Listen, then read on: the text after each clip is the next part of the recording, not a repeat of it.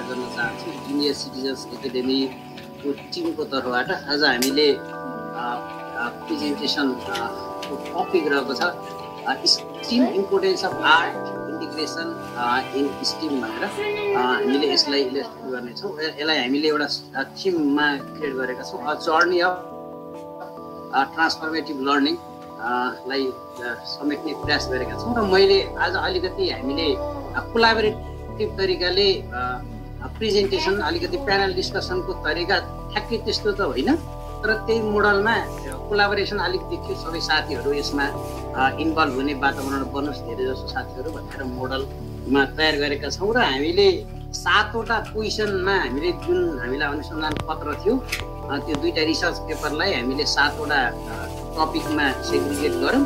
अनि त्यसकारण अनि साथीहरूले त्यसमा आफूलाई लागेको अध्ययनबाट पत्ता लागेको कुराहरू र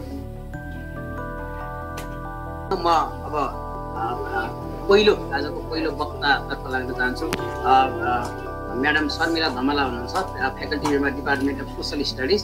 म्यामलाई म स्वागत गर्न चाहन्छु। म्याम सुनिरहनु भएको छ है मलाई? मैले ढिला नगरिकन म्यामलाई आजको पहिलो प्रश्नतर्फ नै लैजान चाहन्छु। समय एकदमै कम छ हामीसँग। तपाईँको विचारमा स्टिम एजुकेसन भनेको के हो? तपाईँले के बुझ्नु भएको छ? तपाईँको अन्डरस्ट्यान्डिङ यसमा के रहेको छ?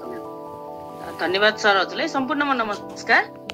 मेरो बुझाइमा चाहिँ स्टिम एजुकेसन भनेको यो एउटा चाहिँ सिकाइको विधि हो एउटा, होइन? यो विधि चाहिँ हाम्रो यो 1960 को दशकमा अमेरिकाबाट सुरु भएर अहिले चाहिँ हाल यो एसिया हुँदै अहिले हाम्रो देश नेपालमा पनि अभ्यासमा आइरहेको छ। अब यो कुनै डिसिप्लिन सिकाउने विषय होइन, यो कुनै तोकिएको विषय होइन, यो जस्ट एउटा सिकाइ विधिको रूपमा अभ्यास गरिँदै आएको छ। यसलाई चाहिँ पहिला STEM मात्रै भनेर भनिन्थ्यो भने अहिले चाहिँ पछिल्लो समयमा यसलाई चाहिँ आर्टको पनि आवश्यकता, अब आर्ट्सलाई पनि समावेश गर्नुपर्छ है भनेर आर्ट्स पनि समावेश भएर अहिले STEM भएको छ। एस भनेपछि साइन्स भयो। साइन्स भनेर हामीले अब साइन्स भन्ने बित्तिकै अब हामीलाई लाग्ला कोही नेपाली टिचर छौँ, कोही सामाजिक टिचर छौँ, कोही कुन टिचर छौँ, साइन्स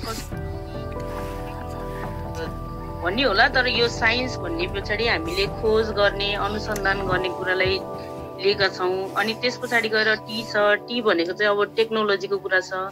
यो टेक्नोलोजी भने पछाडि सिप र कौशलको कुरा आयो यसमा।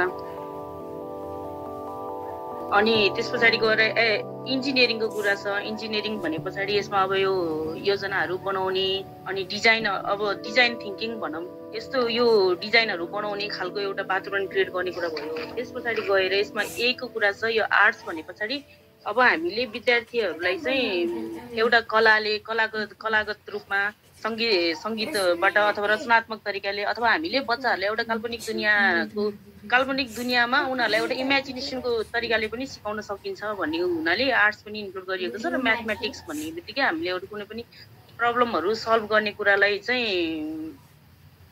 चाहिँ यसमा एड गरेको छौँ। यो स्टिम भनेको अब मेरै विचारमा चाहिँ मलाई यो एउटा जीवन उपयोगी सिप सिकाउने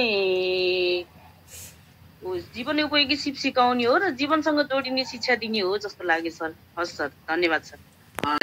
स्वागत गर्दै उहाँ प्राइमेरी इन्चार्ज र फ्याकल्टी मेम्बर डिपार्टमेन्ट इङ्ग्लिस र लिटरेचर रिप्रेजेन्टेसन गर्दै हुनुहुन्छ। आरती मिसले मलाई सुनिरहनु भएको छ होइन? हजुर हजुर सर। जस्तो शर्मिला म्यामले अघि भन्नुभयो पहिला यसलाई स्टिम भनिन्थ्यो, अहिले आर्ट्सलाई पनि जोडेपछि स्टिम भन्न थालियो होइन? अनि तपाईँको विचारमा learning in the arts curriculum area सब्जेक्टभित्र learning चाहिँ कसरी देखिन्छ होला? अलिकति प्रश्न पारिदिनु होला। हजुर धन्यवाद सर अनि सबैलाई गुड इभिनिङ। मेरो विचारमा steam without arts steam is incomplete. Arts भएन भने यो हाम्रो जुन सेक्टर छन् science, technology, engineering, maths, they are incomplete without arts. So arts is compulsory in every sector, and learning process is multiple, not only between teacher and student, but between the three actors: student, work of art, and teacher. So, and we have the many types of learning. हामीसँग types of धेरै learning छ जुन प्रकारबाट पनि हामीले learn गर्न सक्छौँ. Example, learning from one experience, learning from experience of other, social learning, धेरै यो आर्ट्सले गर्दा हामीले धेरै तरिकालेबाट बुझ्न सक्छौँ यो हाम्रो जुन सेक्टरको पनि and the fundamental value of arts can be discovered through artistic activities like visual arts ma drawing र पेन्टिङ आउन सक्छ performing arts ma drama र theater dance आउन सक्छ music arts ma composition र singing आउन सक्छ literary art ma creative writing and storytelling they can create the different things they can create the story they can recreate the poem also and media arts ma आउन सक्छ film digital storytelling so student is a receiver and the creator and after they will be the consumer so as I'm a English teacher मलाई के लाग्छ भने arts एकदम important sector छ जुनै पनि सब्जेक्टमा इभन अब इंग्लिश टिचरहरुलाई पनि कतिले हेल्पफुल भन्छ ल एउटा एक्जाम्पल एउटा हामीले पिक्चर दियो भने बच्चाहरुले त्यो पिक्चर हेरेर सबै थोकै उनीहरुले भन्न सक्छ स्टोरी नै भन्न सक्छ त्यही स्टोरीलाई हामीले एउटा प्याराग्राफमा एउटा स्टोरी टेलिङ गर्नेको भए बच्चा सबै स्टुडेन्टहरुले बुझ्न सक्दैन एउटा आर्ट्सले एकदमै सजिलोसँग बुझ्न तरिका गर्छ इभन एलकेजी युकेजी को बच्चाहरुलाई पनि हामीले सर्कल गरेर गोलो गर्दै भने they know this is circle तर हामीले सीआईआर सीआली भन्यो तिनीहरुले बुझ्न सक्थेन तर हामीले एउटा सानो गोलो बनाइदिए भने बच्चाहरुले यो सर्कल हो म्याम सर भन्छ so I think arts is very important in stream education sir thank you धन्यवाद को चाहिँ विशेष गरी उहाँले लिटरेचरलाई जोड दिनुभयो लिटरेचरमा कसरी आर्ट्सलाई समेटिन्छ भनेर अलिकति क्ल्यारिफाई गर्नुभयो तपाईको विचारमा learning in the arts curriculum area सब्जेक्टले के कुरा समेट्छ होला अलिकति अघि आरती मिसले भनेको कुरालाई जोड्दै यसलाई अलि इलाबोरेट गरिदिनु होला मेरो विचारमा चाहिँ कला पाठ्यक्रमको क्षेत्रका विषयहरुमा सिकाइले विद्यार्थीलाई सिर्जना स्वागत व्याख्या कलात्मक प्रतिनिधित्व आदि विभिन्न गतिविधि मार्फत सिप र ज्ञान प्राप्त गर्न प्रेरित गर्ने गतिविधिहरुमा सक्रिय रूपमा समावेश गर्दछ कला पाठ्यक्रमको क्षेत्रका विषयहरुमा सिकाउने दृष्टिकोण हेर्दा सिकाइका प्रकारहरुमा चाहिँ शिक्षात्मक सिकाइ जुन सिकाइ चाहिँ विद्यालय भित्र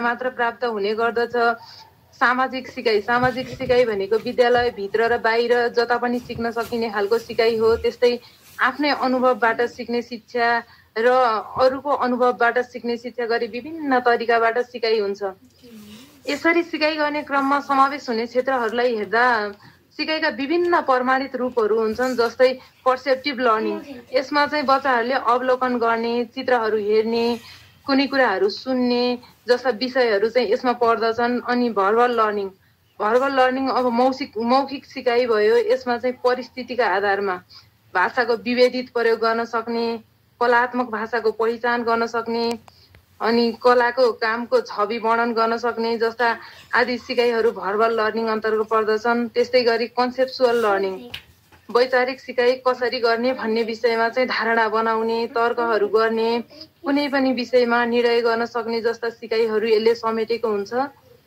त्यस्तै मोटर स्किल संगीतको लयबद्धता नृत्यका चरणहरू कसरी गर्ने विभिन्न इशाराहरू कसरी बुझ्ने अभिव्यक्त विचार आदि विषयहरूमा गरिने सिकाइ चाहिँ यस अन्तर्गत पर्ने गर्दछन् यसरी स्कुल भित्र अथवा स्कुल भन्दा बाहिर अब विभिन्न कुराहरू सिक्ने क्रममा चाहिँ स्कुलका विषयहरू जुन हामीले अहिलेसम्म पढाइरहेका विषयहरूले समेट्न नसकेका ती विषयहरू भन्दा फरक जस्तै म्युजिकल एजुकेसन होला आर्ट एजुकेसन होला यस्ता विषयहरूमा चाहिँ सिकाइका कलात्मक अनुभवबाट धेरै प्रभाव पर्दछ धेरै सिकाइहरू कलात्मक अनुभवबाट मात्र सिक्न सकिन्छ जस्तै संगीतको टुक्का कसरी प्रदर्शन गर्ने भावनात्मक सिकाइ आध्यात्मिक व्यवहारात्मक सिकाइ गर्ने विषयहरू यी विविध पक्षहरू यसले समेटेको हुन्छ जस्तै अब यसरी learning in the subject of the arts curriculum एरियाले music drama visual art dance literature drawing painting जस्ता बृहत विषयहरूलाई समेट्छ जस्तो लाग्छ सर मलाई थ्यांक यू दानुका पौडेल सुवेदी म्यामलाई स्वागत गर्दै faculty member department of English and लिटरेचरबाट represent गर्दै हुनुहुन्छ दानुका मिस सुनिरहनु भएको छ है जस्तो कि दुर्गा म्यामले विभिन्न पक्षहरू जस्तो उहाँले इथिकल र एस्थेटिक एजुकेसन जुन चाहिँ परोक्ष किसिमका सिकाइहरू पनि यसमा सम्भव हुन सक्छ भनेर उहाँले अलिकति इलाबोरेट गर्नुभयो हजुरले यसलाई the integration of ethical and aesthetic education through the आर्ट्सले विशेष गरी कुन आयामलाई समेट्छ होला अलिकति प्रश्न पारिदिनु Thank you, sir, for the question.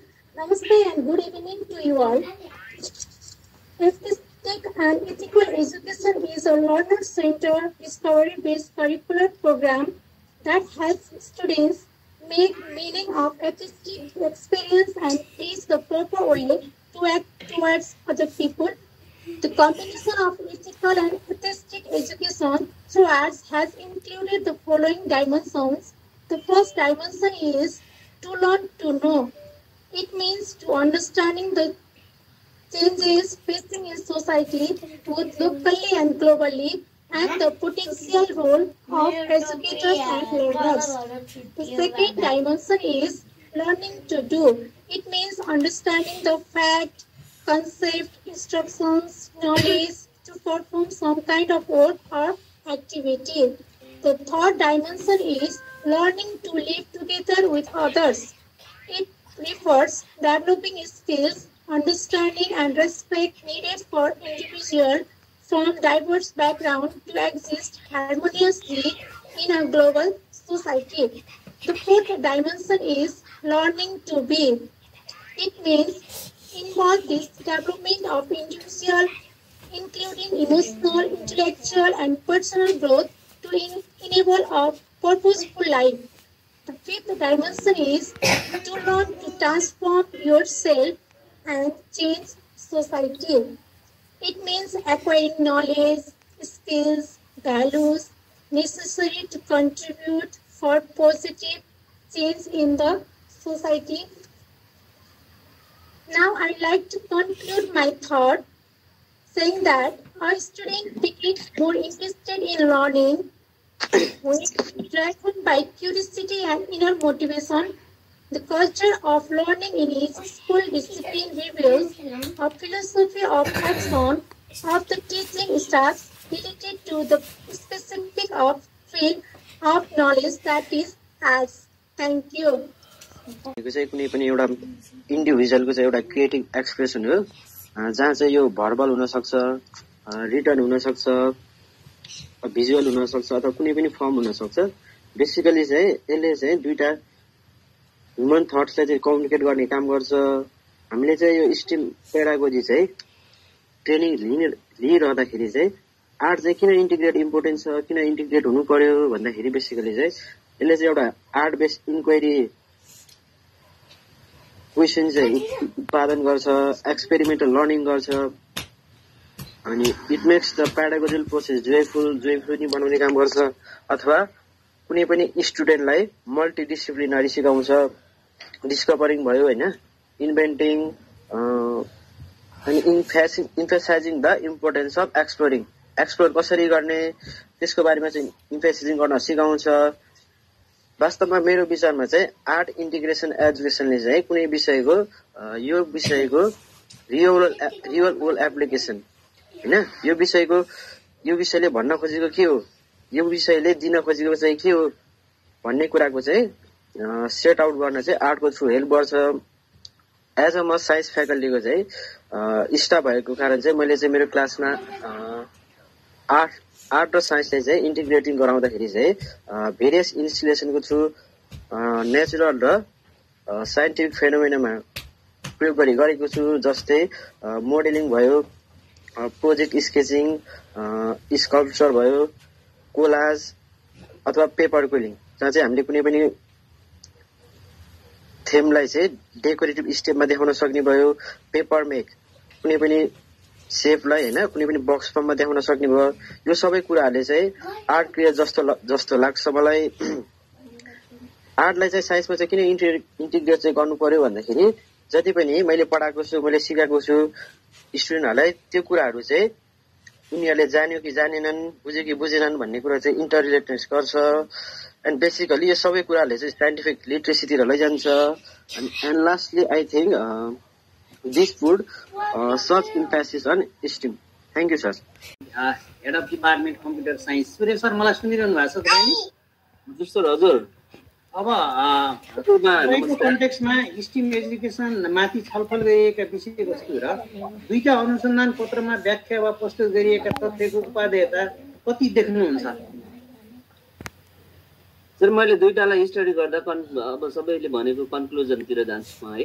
पूर्णतामा सिकाइ भनेको होलिस्टिक लर्निङ होइन, जस्तै आफ्नो चाहिँ शिक्षा अनुभवमा हुने है, अनि इन्द्रिय ध्यान इन्द्रियहरूलाई चाहिँ स्फूर्त पारेर चाहिँ सिक्न सकिन्छ। ध्यान दृष्टिकोणका स्तरहरूलाई होइन समुद्र प्रदान गर्दै।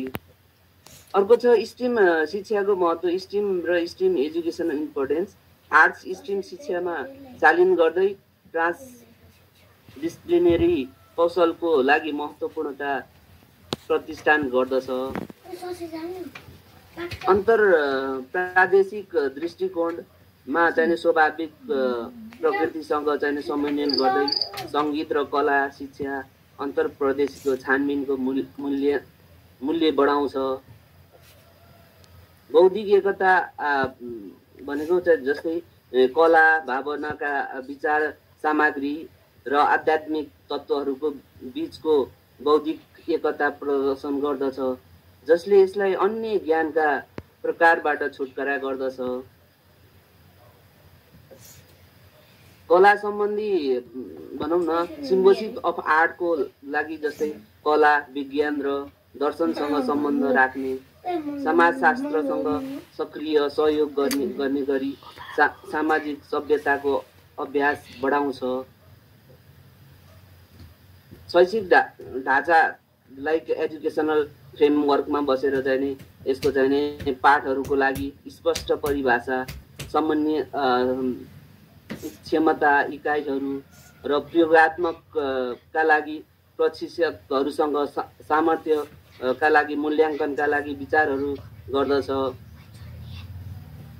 जस्तै अब यसको 5 स्टेज अफ अवेरनेस भने जस्तो 5वटा अवस्था बुझाइहरू सिक्न सकिन्छ, जस्तै कलात्मक अनुभव मूल्याङ्कन विद्यार्थीको 5 चरणको माध्यमबाट बुझाइ गर्न सकिन्छ। वास्तविक शिक्षा जस्तै वास्तविक र कठिन स्ट्रिम पाठको आवश्यकता बोलाउँछ, जुडाउँछ र छानबिनमा जीवनसँग जडान गराउँछ। र रिसर्च गर्दै इन्क्वायरी गर्दै यो दुईटै स्ट्रिम र स्ट्रिम एसटिइएम र एसटिइएमसँग अर्को एसटिआइएमसँग रिसर्च एप्रोचमा हामीले चाहिँ स्टुडेन्टहरूलाई रिसर्च गरेर इन्टिग्रेसन्स गर्नुपर्छ जस्तो लाग्छ मलाई, इन्टिग्रेसन्स with the art and social science. हस् त, thank you sir. Pradeep Dhungana sir, faculty member department of science and technology. Pradeep sir, आजको विषयवस्तु भएको छलफल र टिप्पणीमाथि तपाईँको समग्र धारणा के छ? छोटोमा यसलाई समअप गरिदिनु होला। Narayan sir, I think we need to be little quick है। या स्योर सर। हस् नारायण सर, धन्यवाद। म म्याक्सिमम 2 मिनट मात्रै लिन चाहन्छु है, टाइम कम भएको हुँदा। सामान्यतया लर्निङ भनेको हाम्रो डाइरेक्टिभ हुन्छ, एउटा डाइरेक्ट हाम्रो ट्रेडिसनल टाइपको भयो, अर्को भनेको सोसल फ्रम सोसाइटी, अर्को बच्चाहरूको अथवा स्टुडेन्टहरूको अन एक्सपिरियन्स र अदर्स एक्सपिरियन्स, अरूको एक्सपिरियन्सबाट आफ्नो एक्सपिरियन्सबाट लर्निङ गर्ने एउटा विधि भयो भने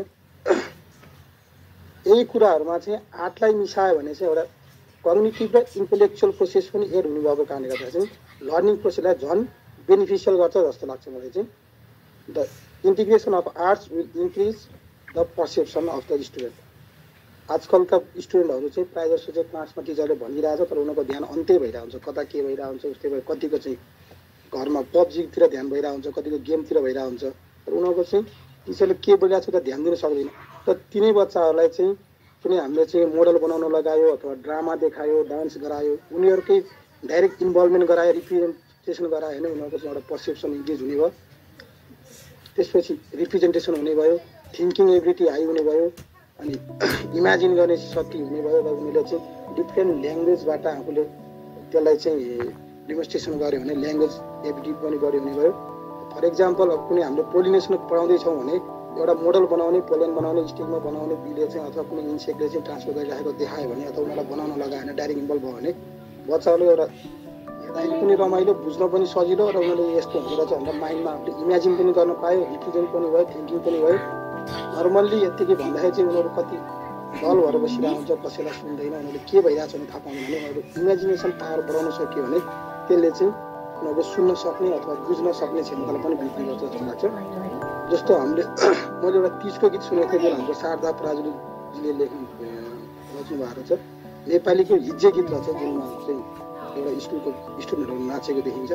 त्यो गीतले पनि कति स्टुडेन्टहरूलाई चाहिँ हिज्जे यत्तिकै नर्मली पाउँदा उनीहरूले सुन्न ध्यान दिन नसक्नेहरूले पनि त्यो गीतको माध्यमबाट चाहिँ कतिले केही हदसम्म चाहिँ त्यसलाई चाहिँ सम्झिन मद्दत पुर्याउँछ। जस्तो हामीले पहिल्यैदेखि चाहिँ हामीले 14वटा अञ्चलहरूको नाम सँगै चाहिँ मेरा बाका छ भन्ने जुन प्रयोग गरिरहेको छौँ त्यो पनि एउटा कलात्मक रूपले चाहिँ त्यसले गर्दाखेरि चाहिँ धेरैले अञ्चलहरूको नाम पनि सम्झिन सहज भएको थियो। त्यसैले एउटा सर हुनुहुन्थ्यो विस्तृत बाबु सुवेदी, उहाँले चाहिँ 75वटा जिल्ला हुँदाखेरि 75वटा जिल्लाकै नाम राखेर चाहिँ गीत बनाउनु भएको। यत्तिकै नर्मली भन्दाखेरि जिल्लाको एउटा दुईवटा जिल्लाको नाम पनि हामीलाई याद हुन्छ, तर त्यो गीत गाउनु यो जिल्लाको गीत गाउनु भन्ने हामीले पनि धेरैचोटि त्यो गीत सुन्यो। त्यसले गर्दाखेरि जिल्लाको नाम पनि धेरैचोटि याद भयो हामीलाई।